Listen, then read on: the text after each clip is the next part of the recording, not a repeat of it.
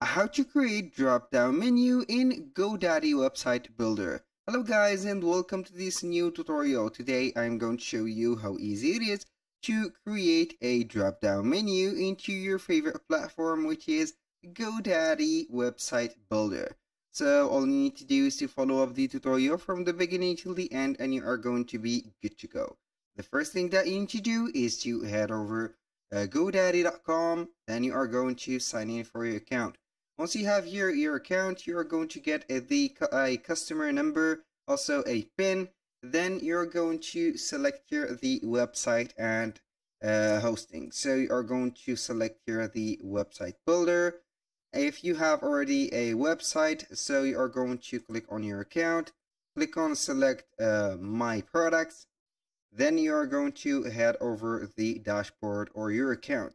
So you are going to see here everything related to your business, from the domains, website marketings, and additional products. And for my business, I have already a website. I'm going to select it. Once selected, you're going to head over a dashboard for the website. Now, we're going to wait for the loading right there. Then, as you can see, the left side or the right side right there, you are going to see the status of your website, and you can go ahead and edit it from there, or you can go ahead and click on this website. Then you are going to select one of these tasks. So I'm going to click on edit website.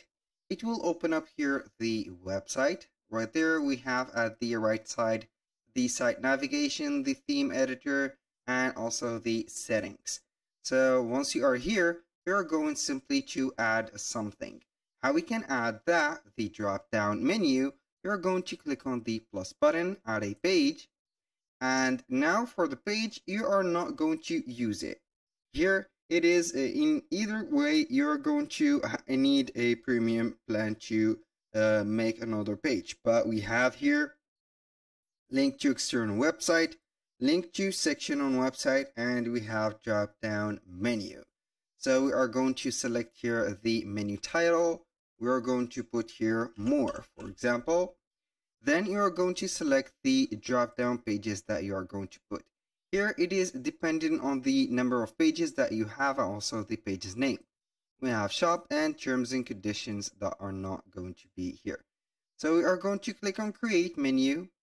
Then boom, here we have it. We have the home and we have the more. As you can see, we have the terms and conditions, and also we have the shop itself. So that was all for today's video. Thank you guys for watching. I hope that you have enjoyed the content and I hope to see you soon on the next one.